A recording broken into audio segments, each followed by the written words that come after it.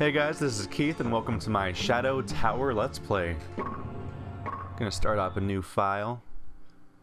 For those who don't know, this is, well, a predecessor to Demon Souls and Dark Souls. It's a game made by From Software back in the PlayStation 1 era.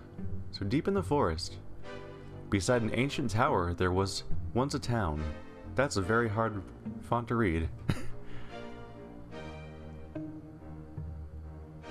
Darkness swallowed all and closed a gate. What is the meaning of these words? Darkness came again, and Eep was devoured? I tried. A young warrior came to challenge the darkness. Or just challenge darkness, I guess.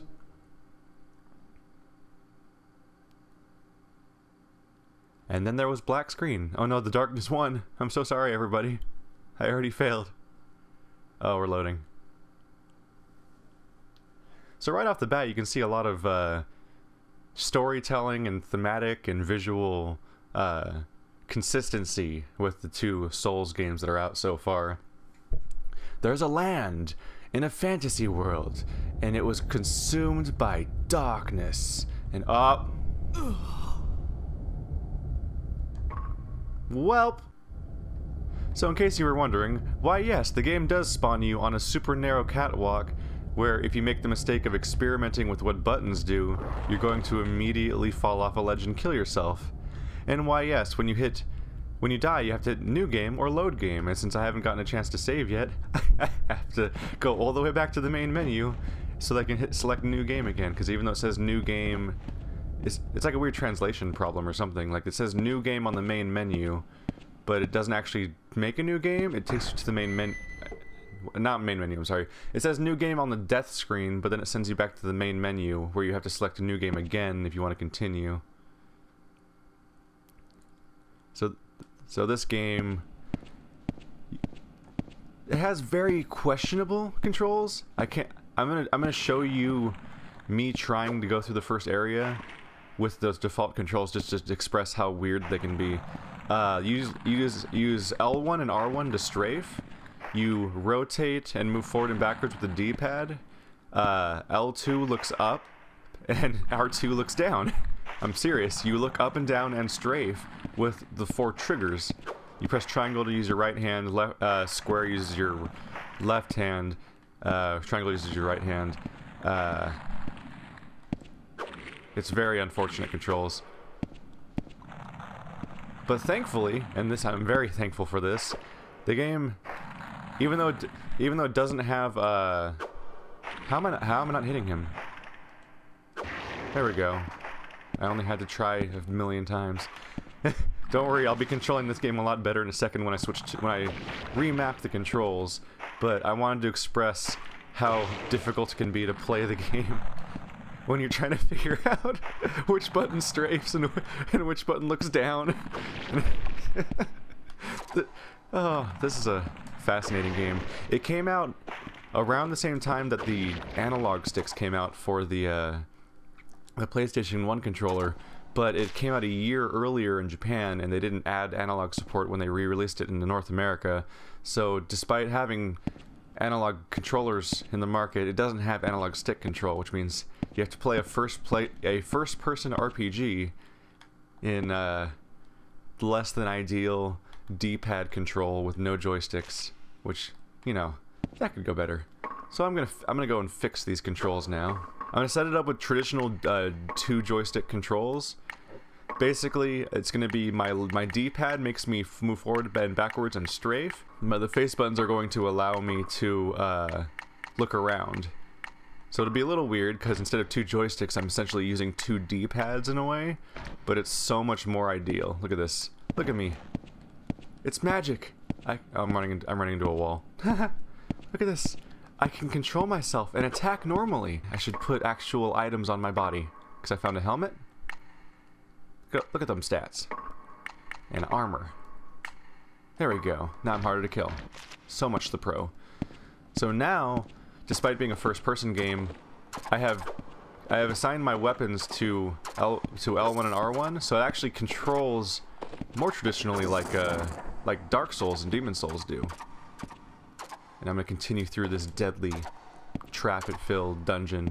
Actually, I don't know if there's traps, but there are monsters. As you can see, the same general concept has been applied from the... Wow, I'm doing very bad right now. I feel like I'm deflecting weird off of something. There we go. I was like moving slightly to the left every time I ran up to him, and I wasn't quite sure why. So I got a Morning Star. Was there an item up here? Oh, there it is.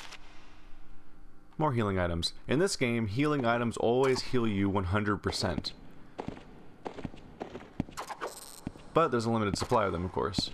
So you generally would want to wait until you've actually taken some damage before you want to heal, because you don't you don't have the different grasses like you do in Demon Souls, where you can sit there and keep what do you call it?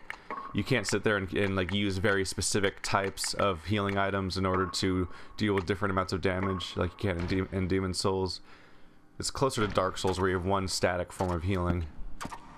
Although in Dark Souls it wasn't really your full health, it was just, you get this much health back. There we go.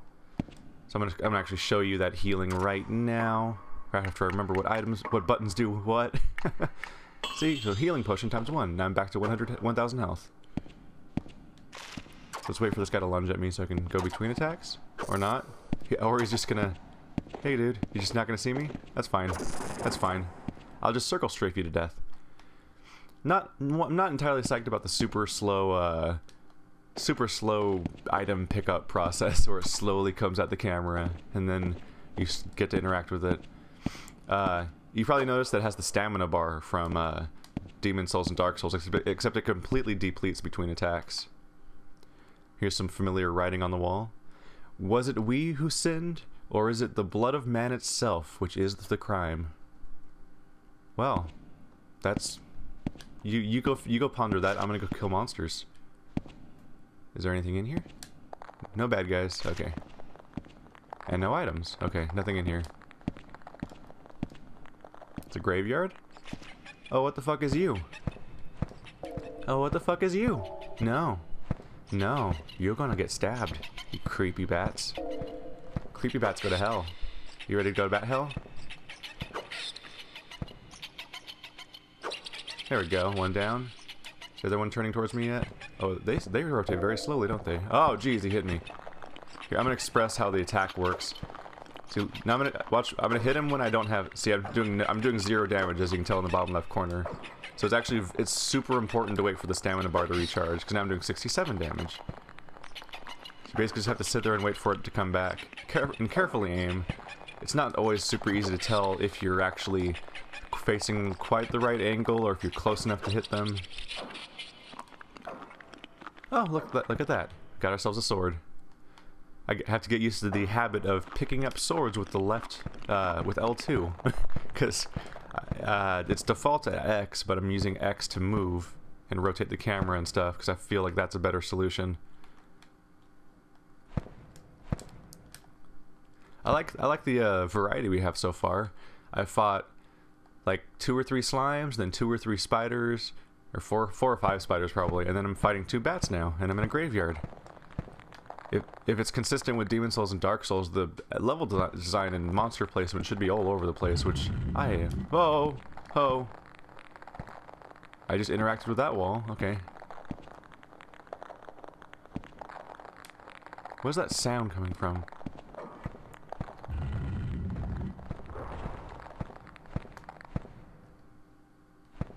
So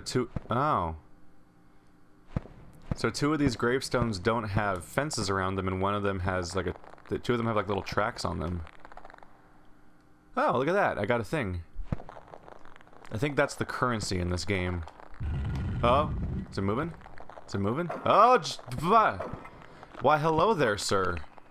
How are you doing today, attacking air? Is that what gets you off? You like attacking air? Whatever do to you. Okay, that's me fucking up at the circle strafe attack. There we go. That's much better. Dude, you are not a friendly man. Have you considered moisturizing? I don't know how that would help you be friendlier, but it'd probably help you with a lot of other problems. Are you dead yet? Oh wow, you're still alive. I really like this form of combat.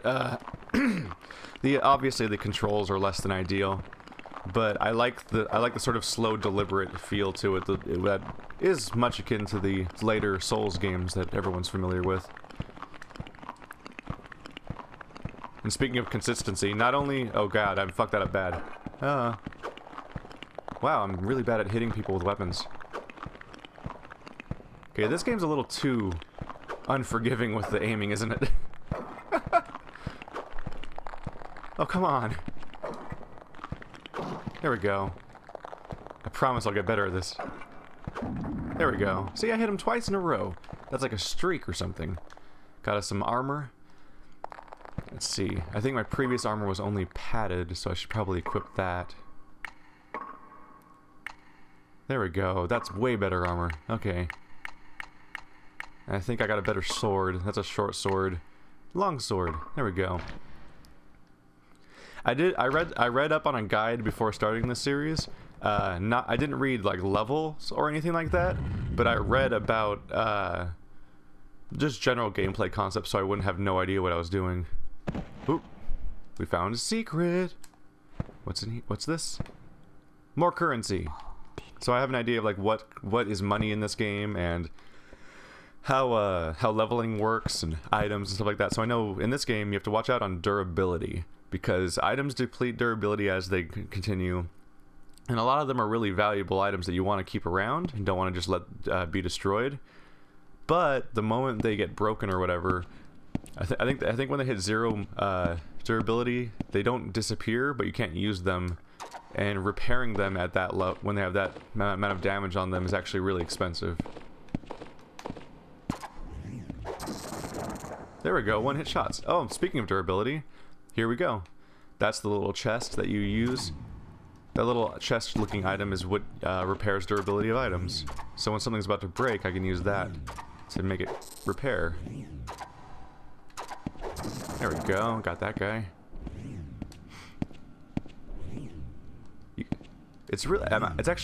I'm somewhat surprised just how consistent this does feel with the Souls games. Like already, not only do we already have secrets in the environment, we already have a claustrophobically dark and closed looking area, just like you would expect in a Souls game. Both Demon Souls and Dark Souls have levels where you just can't see more than like 5 feet away from your opponent. Oh shit! Die! Oh, it's still alive. This thing has some sort of AoE thing going on where it's hurting me just for being near it. And now he's dead. So really, I'm the winner in the end. Where are we going? This game does not have a map though, and it does not have music, which is a interesting move. I would like to think that it's a attempt at some sort of thematic consistency and not just them not feeling like putting music in a game, because that's kind of disappointing of an idea. The idea that they're like, well, music costs money and effort, right? So let's not do that. Is everything dead in here? Ooh, another sword. That might be the same short sword I already have. Hello? Why? What are you here for? Is that money behind you? No, it's your tail. You wanna talk? Oh, he talks. Oh, you are here to destroy all the monsters? This area was built by men, yet not many around. No, but there are some of your kind below.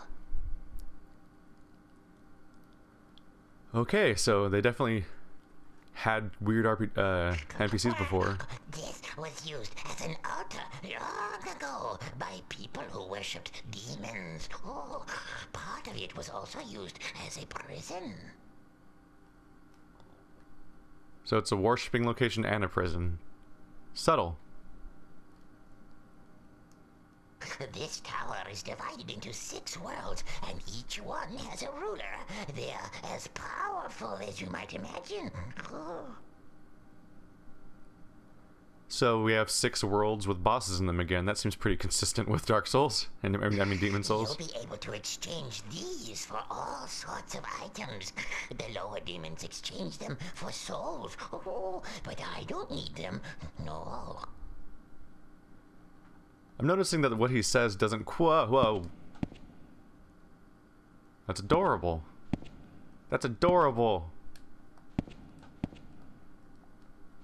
Oh, it's like he said, he doesn't need the, he doesn't need money, so he's gonna give it to me. Okay, that's very nice of you, strange little marsupial thing. I'll take your money, gladly, and use it on, probably use it on killing. I mean, there's precedent. I'm probably going to kill fools with money. Literally, no, just literally the coins. I'm going to stab people with coins. It's an effective, it's a totally legit effective strategy. Can I just avoid that guy? Oh, he still hurt me. God damn it. Well, I'm just gonna go. Oh shit, he's still hitting me. Ah. There we go. God damn, I did 178 damage. Maybe I think I might do more damage from behind, because I thought I was doing like 100 damage earlier. It might be doubling my damage when I attack him from behind. Don't actually remember if that's a thing in this game or not. I don't see any more items around here. Let's look in this little hallway. Another message that I can't quite. There we go. In the name of a false hero, comrade slew comrade to the last. Captain Apollos as well. Oh, well that's dandy. I'm sure you guys are all friendly folks with no weird issues to deal with at all. What is wrong with your? There's nothing left of your face. Oh, you've been here for a while. What's in here? It's an empty room with items. Items. I got so much of the healing items. What's that sound? Don't make sounds at me, game. I'm trying to get items. You're making me nervous about weird, distant things. There we go.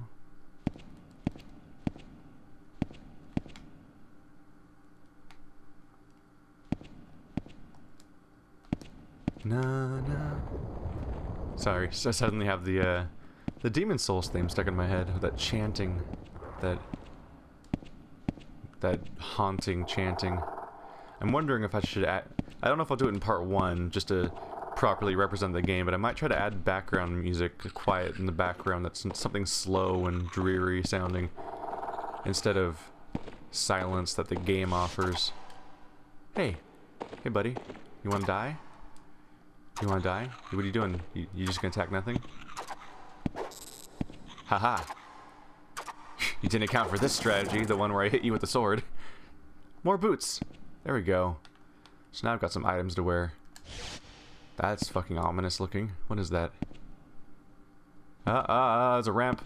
There's a ramp on the ground pushing me towards it. Okay. Let's put these boots on real quick.